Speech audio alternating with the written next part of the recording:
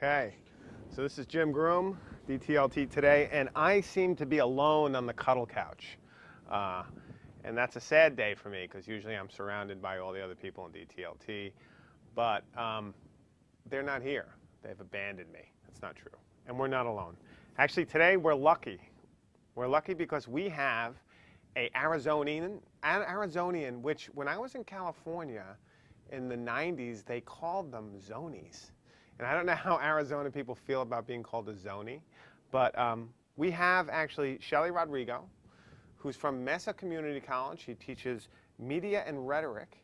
She's an assistant professor, and she's coming to us actually not from Arizona. She's actually spending the year in, the first Commonwealth, the beginning of this great nation, Virginia, right? She's at Old Dominion University. And she's here with us today, and we're going to talk to her about what the hell she's doing in Virginia and a couple other things she's been a part of. And I was fortunate enough to meet Shelley for the first time at the Maricopa Teaching and Learning Conference back in May. And that was a blast. And I got to see just how many people and great people they have on the ground there in Arizona. So we'll be talking to Shelley today. Shelley, welcome. Hello. Hi. So I'm in a weird situation today here, Shelley, because I actually can't see what's happening on the screen, so I'm going to go for my cues from Tim Owens, who's producing today. So Shelley, let me ask you this. You've had an extensive career and experience in teaching online, and you've done that a lot at Mesa, right? And you've even done it at Arizona State University, from what I understand? Yes. So let me ask you. Over 10 years. You have all that experience. I'm very interested in that, so let me start there, and then we'll move on to why you're in Virginia. So for you, with online education, right, I've only started dipping my foot into it recently in Martha Burtis with this DS-106, this Digital Storytelling 106. For you, what's the key to teaching well online? For you, not, some general textbook. What do you think is the key and has been the key in your experience? I think the important thing is to remember why the student is taking that class in that modality. Don't get me wrong, there's some students who take it because it's the only thing that fit in their schedule, meaning that they're face-to-face students, they're enrolled full-time at some institution, and then they cram in one more course. But increasingly, and even at four-year institutions who have a large face-to-face population, increasingly we're seeing more and more students who online, for whatever reason, is the way that it works for them, whether they're at a distance, which was historically kind of the pitch for online learning, right? But also we just see a growing number of people who are working full-time most of the time. I find most of my students, as I like to say it, have their brain fart moment when they register because they're working full-time and try to take classes full-time. Exactly. And there becomes a breakdown. But that being the case, back to my original comment of remembering why my students are there. They're there because this is the only way they can get the class. And whether, for whatever reason, that's the only way they can get the class, I have to accept that moment when they're in my class, that is the reason, and to try to work with that. And so things, for me, that has meant support, trying to be very accessible, and whether that access is email, phone, Skype, Google Chat, meeting face-to-face. I've done that all to support my online students. But the tough thing, and I'm sure this will freak out some viewers, the toughest thing I have is deadlines. Just recognizing, again, that for so many of these students that they're doing this because their lives are already jam-packed, and they're okay meeting deadlines, barely, up to the point that there's a oh my gosh moment in their life. Something happens, whether work changes their schedule, or the boss says they have a big project that's due in 2 weeks, or a child or a parent figure or some other family member or good friend gets seriously injured. And all of a sudden, that full-time job and full-time classes has left no space for that crisis moment. And so that's where I really struggle, is that helping students through that point, because whether it happens at the beginning of the semester, the middle of the semester, and the end of the semester, having this moment of, this happened, and trying to allow them to still finish the class. Because I feel like the worst thing I can do is to say, I'm sorry, your dog died. I don't have children, I have pets, so to me, they are my children. But the worst thing I feel like I can do is, I'm sorry, your dog died. You missed the deadline because you were at the vet's all night last night. You lose those points. Yeah. I just don't think that's fair. But that does mean I grade a lot of revise and resubmits, or a lot of work. Now, let me ask you this, though, because one of the questions that comes up out of that, and it's interesting to me, and I think we all right now in this moment face it, is, we have a situation in a cultural moment where you have students, non-traditional students, even traditional students, I think, who have to work far more than they may have in the past. Yes. And they have to do far more work on top of the school, and so you have these competing interests.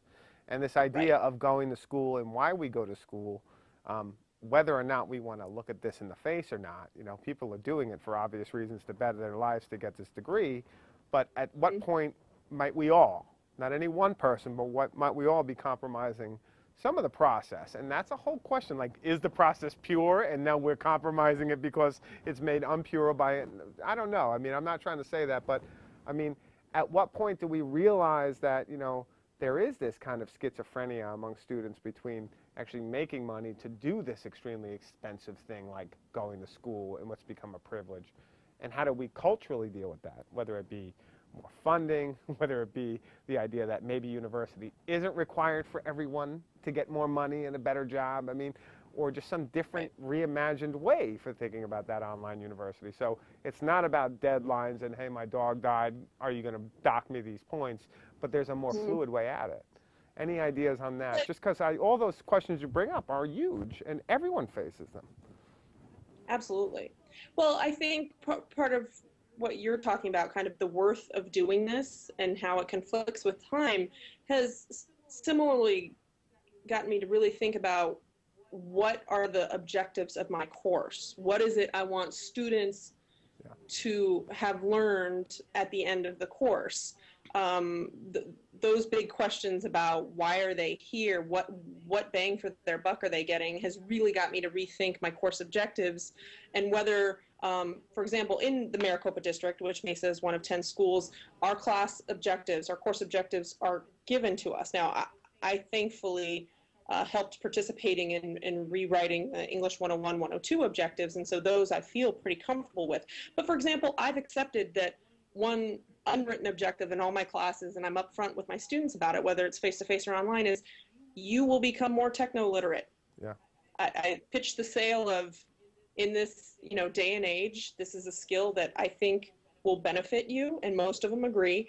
And then I'm like, and you're gonna, bang your head against technologies in this class, but I promise you survive. You will be more comfortable and confident in these different environments. And when another class or a job throws and says, hey, you need to learn this, after having been through my class, you will not freak out in that moment. You'll go like, no, I can do this, and move on from there. But why I'm bringing it to technology is that's one of the major reasons I have found myself not teaching in LMSs. Yeah. Because in the world, according to Shelley, they're useless after college. Yeah. No very few work environments actually use Blackboard. But if I have my students learning how to do stuff in WordPress or in Google Docs or building wikis, these are all technologies that they can actually use, transport with them, and resemble technologies they're more likely to use post-degree. Yeah, and you give them, and I love that idea, and that's come up again, is this idea of the LMS as a kind of, that's useful for when you're in school and learning how to do school, but the idea of how easy it would be for those technologies to penetrate all around your experience in your life, and framing students with a space that's their own and that they become comfortable with, that will kind of translate seamlessly into the world. I love that approach. And I love your also approach that, look, one of the things that's unwritten, but it's apparent, is what they'll be learning in this class is how to get comfortable with technology, because many of them are not, even though there's this kind of myth about digital natives or even returning students. That's an unevenly developed frontier, and we can't take it for granted. Well, I have to admit that digital natives, immigrants, metaphor I really dislike. I really stand by Mark Milliron's belting metaphor. So talking about that people work through, like in martial arts, work through different layers of belts. Yeah. And I like that because like little kids in belts, part of me thinks it's because they're lower to the ground and they fall and get back up easier, but they move through those lower levels really, really quickly. But when you get to the different layers of black belts, that takes a degree of experience, time, wisdom. And that's part of, I think, the distinction of technology users. So it's not necessarily immigrants and natives, even though as someone who teaches English and can sit there and talk about ESL and how that metaphor maybe might work, I really like the belting metaphor because I think, yeah, some people can move really quickly through those brightly colored belts, but as they get to the higher level ones, you have to slow down. It's kind of the nature of the process. Yeah, and the nuance and complexity of how networks truly work and how to theorize Absolutely. how they work and how that's going to impact what you do and what we're all doing culturally. I mean, that's why, that is, I agree with you, like when you start getting into those nuances, you're getting into the higher levels of examining what exactly, I'm not going through root process. Something's happening to me in turn. And to understand that through reflection is remarkable. So let me ask you It reminds me of this great conversation I had with Alan Levine, Cog Dog. Who's the Alan Levine? RSS. Oh, yeah. That RSS is one of the markers. If you really understand and get RSS, yes, you've moved up to a belt. Or you might be black. That's one of the belts you pass. And it should be orange. And it should have little, like, syndication waves on it, right? Absolutely. But it's interesting because trying to get people to understand that, it's like, that's the way Facebook works. If you get that, you understand it. And I think another one is right. I think that would be right. And another one for me, and I do this all the time this week, particularly, I'm going back into classes at Mary Washington, Creative Commons. The idea of attribution, the idea of the complexity of copyright with all this stuff right now. It's another one, so I really like that. The belting metaphor does work. Oh, that would be fun. We need to create and the thing is colored belts and what they mean. Yeah, you could create a great video game around that, right? Because there was, like, remember Kung Fu Video when you went in and, like, you kicked everybody's ass and you had the knife and, like, that would be a great, like, ed tech Kung Fu get my belt video game. I love it. So that's a good one. Okay, so let me ask you this. You're out in Arizona, doing your thing out there in the desert, Mesa College, Arizona State, and then you find yourself in this lush, green, East Coast country known as Virginia, down on, basically the birthplace of North America in terms of colonial North America, right near Yorktown, Jamestown. You're at Old Dominion University, and you're there for the year. Am I right, Shelley? Yes, I'm here for the year. So now, are you a spy sent by the West to find out how good we do it on the East Coast? Or are you actually here to show us what to do, to show us the way? What's going on? Well, Old Dominion's English department, 2 faculty who specialized in new media, technology, technical writing, were hired into other positions rather late in the hiring cycle last spring. And so the department had very last minute spot to fill, especially they have a relatively young PhD program that has a heavy emphasis in new media. And I was due for a sabbatical. I've been full-time at Mesa for 9 years. Wow, and so they made I have some friends here in the department, and I got an email saying, what do you think about a year of visiting associate professor at Old Dominion playing rhetoric and new media? And I'm like, awesome. Ooh, sounds good. So it is spying. I will say this. It is spying. Going back to the first part of the conversation, in my 10 plus years of online learning, it's primarily been asynchronous. Yeah.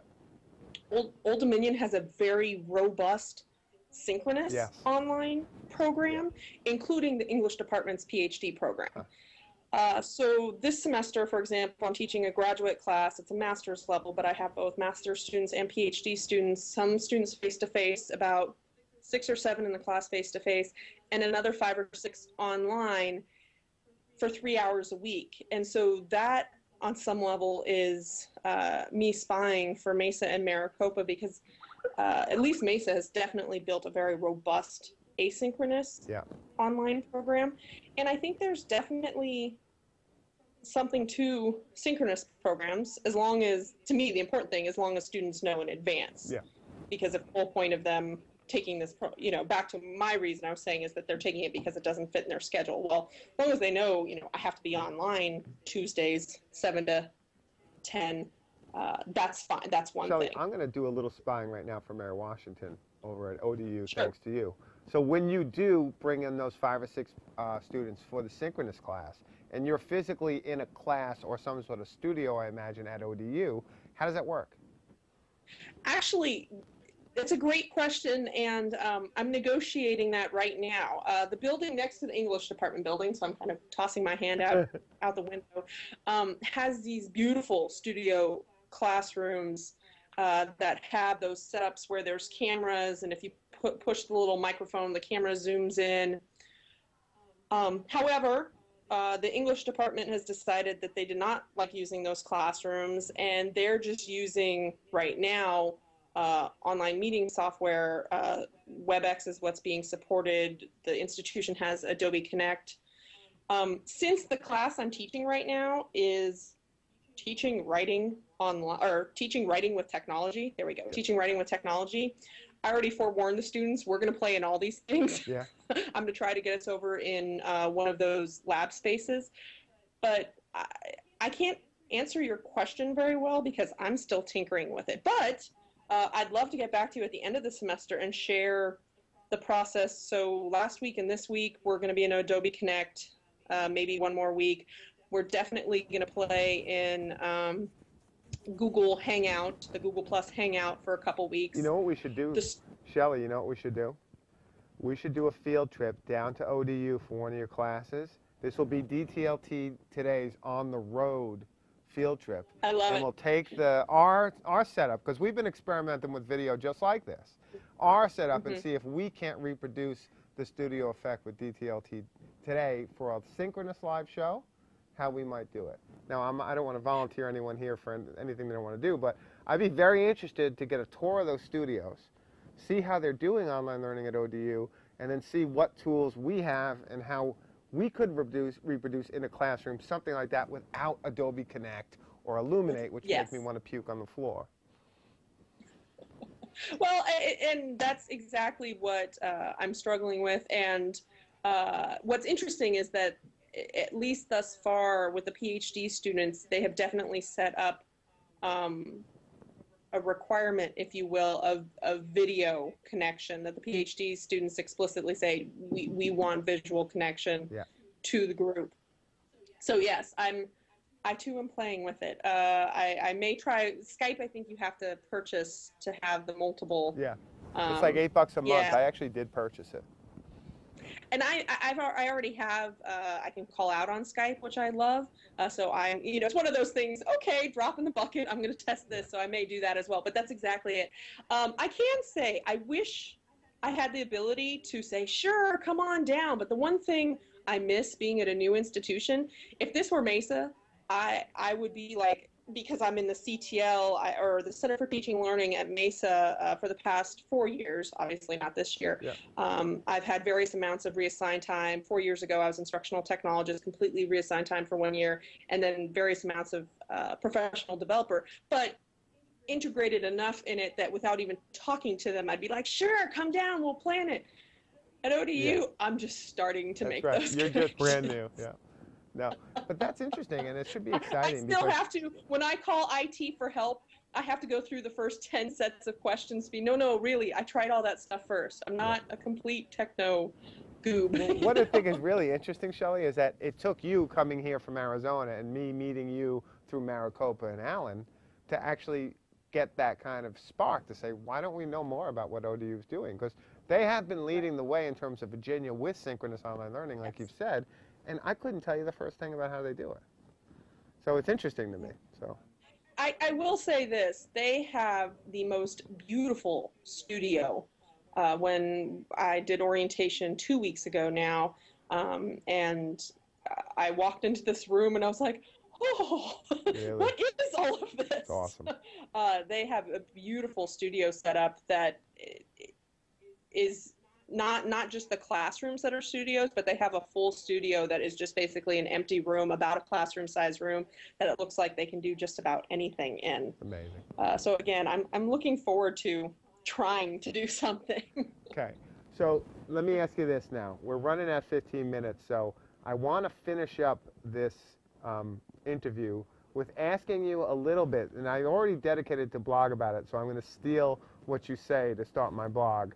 When I was out of Maricopa in May, I did the presentation, met all the folks at Maricopa. It was a great day, but at the end of the day, we all broke out, and I came to something which Alan informed me is called the Cyber Salon. For our viewers out there, can you explain what the Cyber Salon is, how it started, and really what it may mean for professional development moving forward? Absolutely. Cyber Salon is a group of people who meet that is modeled after historically the literary and intellectual salons that we usually associate with England, especially during, I want to say the Enlightenment. My history is really bad. But England and France, writers in France? I'm blanking. But literary, I come from an English literature background, so literary salons, but there was also intellectual salons. And so based on those, about 4 or 5 years ago now, I forgot, we've been doing it a while, I started Cyber Salon with the idea, the core idea was we would meet once a month.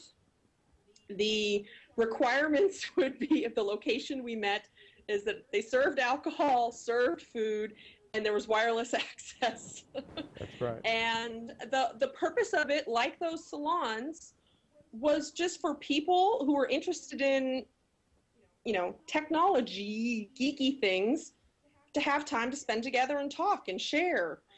Some cyber salons are very focused. We'll do a specific thing. Like once there was a digital photography one that we actually did at the botanical gardens and then went somewhere out afterwards. Last spring I did a mobile day one. A lot of them though just take place at either someone's house or a pub or a restaurant. And we, sometimes it's small groups, 4 or 5 people. Other times we've had over 20 to 30 people show up. Yeah. What's really fun is the vast majority of the people who come are educators. However, we've got people who weave in who are just interested kind of geeks in the area. For a while, we had a lawyer who came regularly. He actually moved out of town, and that's why he doesn't come anymore.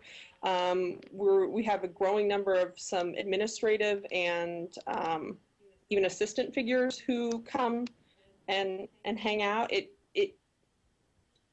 What's happened is that people find it's their most robust and productive professional development because it happens in a more casual environment.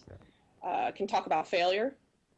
That sometimes is important to have an environment where you can be like, I tried this and it bombed. And it's somehow extra institutional too, right? Like it's not associated with any institution. It's just folks that it is not. Anywhere can come. And there's an online component too.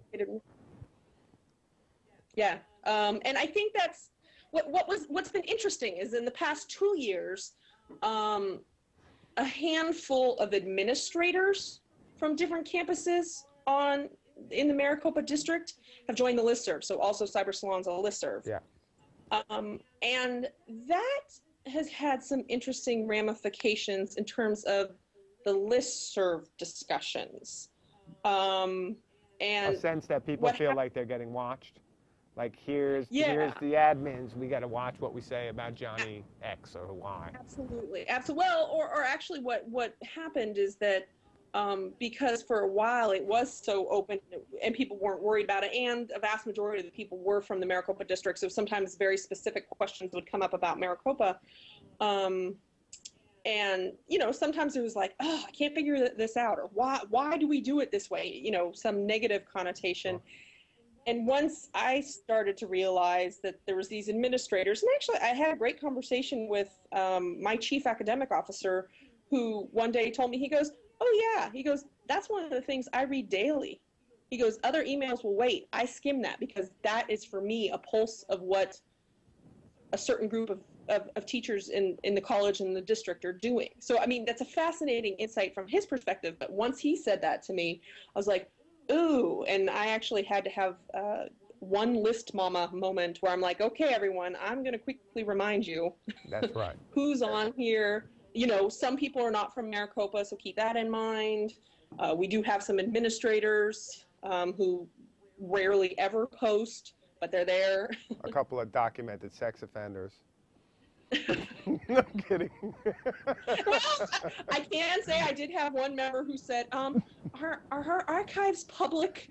Because I've been stalked by someone, and I'm like, yeah, do we want to get you on with a pseudonym? Exactly. No, so I love the whole idea. And what I really liked when I saw it when I was in Phoenix was the way in which there were like 20 people at that one, and it was like a party.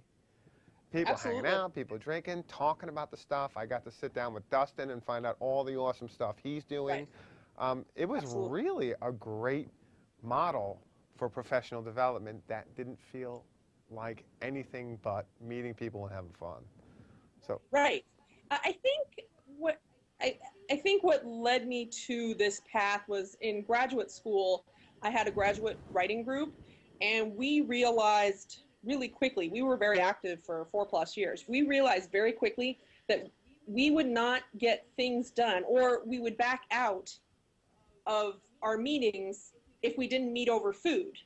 Because the idea was we were going to eat anyways. We were going to eat lunch anyways, or we were going to eat dinner anyways, or occasionally we met for breakfast. We were going to eat one of those meals anyways. So if we met to do the workshopping, course writing, dissertation writing, workshopping, if we met over a meal, we'd be killing 2 birds with 1 stone. And I think that was one of the things that definitely drove me with Cyber Salon and the importance of food. yeah, yeah. A bunch of teachers, maybe it's just, I'm a writing teacher, we grade lots of papers, alcohol, and lampshades. Access to Wi-Fi. Now, we have this, we're just about going to close up, but I don't want to ignore, Jason Green had a question in the chat.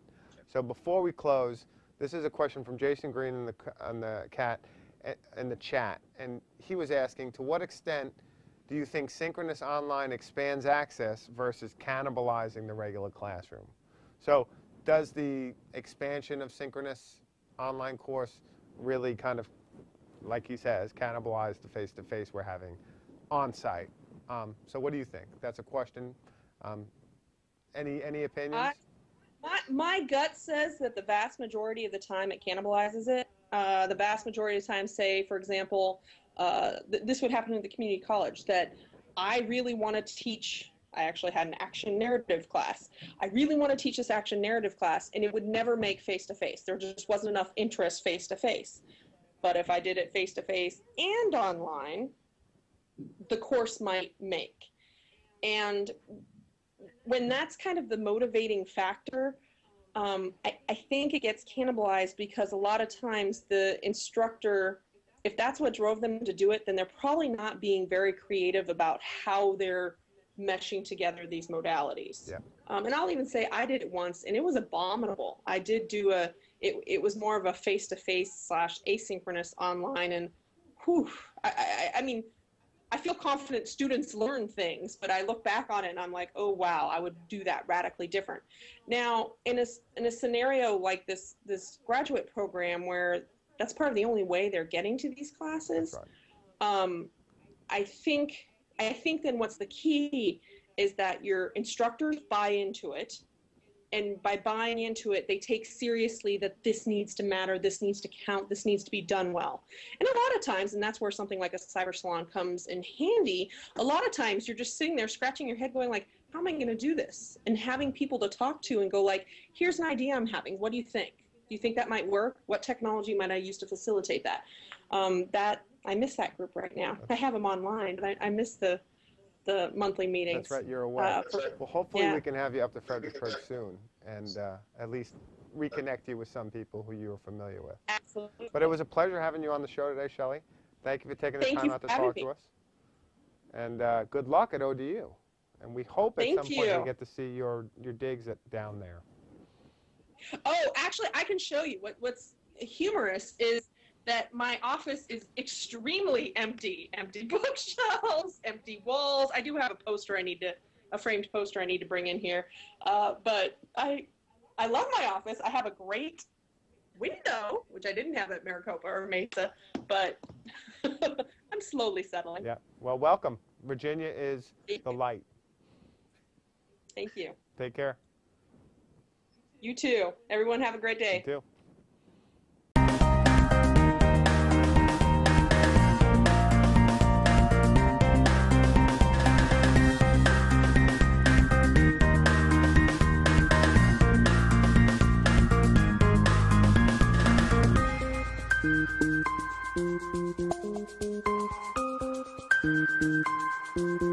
Thank you.